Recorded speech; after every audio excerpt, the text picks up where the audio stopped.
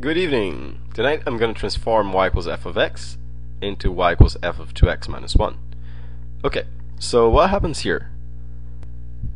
Right now, the f of 2x will actually compress the graph horizontally by a factor of half, because everything that happens within the f of x, or with the variable, will make a counterintuitive transformation. So this may look like an expansion, but it's actually a compression by a factor of half. Then we're going to be going down by 1 unit. Down 1. Okay, so I'm just going to get started with the first point here, negative 3 and 1.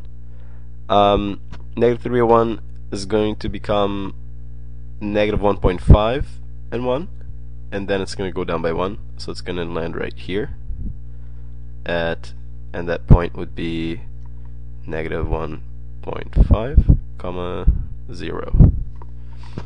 Then 0 comma 3.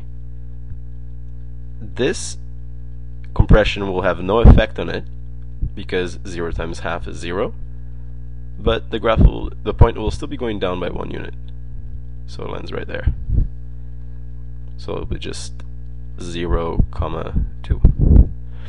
Then finally this point here, negative 2 and negative 1, will become 1 and negative 1 because of the compression, and then it will go down by 1 as well.